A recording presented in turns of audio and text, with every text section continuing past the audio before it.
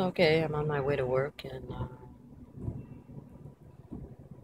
I just wanted to say that I wish I could have told my Anubis, my dog, as I always did, like when I was in Toronto, wherever I am, you know, I'll be back, there's nothing to worry about.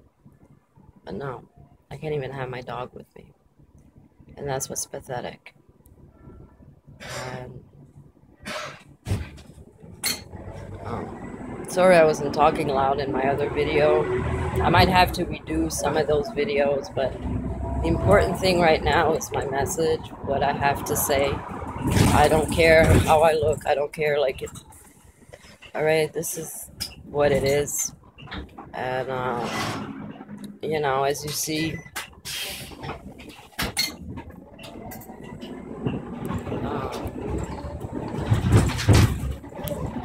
I'm just one person who always wanted to mind my own business,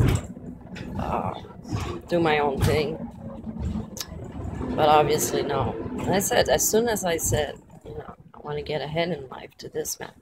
And I'll talk about why, I say I'm because as soon as I said, I want to get better and I want to open a crystal business, well, obviously it's a crystal meth business. Know what I'm saying?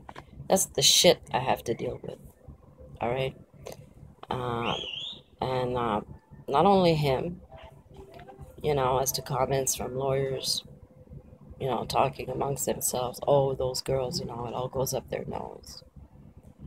I'm just fucking fed up of the whole thing. As I said, when you don't walk in there with a man and you're the size I am, and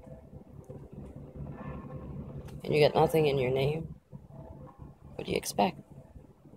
And that's what I mean. This shit just should not be. Everybody should be treated equally. Everybody should be, I know. So, anyway, I'll talk to you later. Sorry for the low quality of these videos. The point of these videos is what I have to say, not what I look like. I'm obviously in the situation I'm in anyway. There's no privacy. I'm alone on that side of the house with a bunch of men. As I said. Anyway, the conditions are deplorable. And I'm just doing what I can, the best I can. And it's what it is.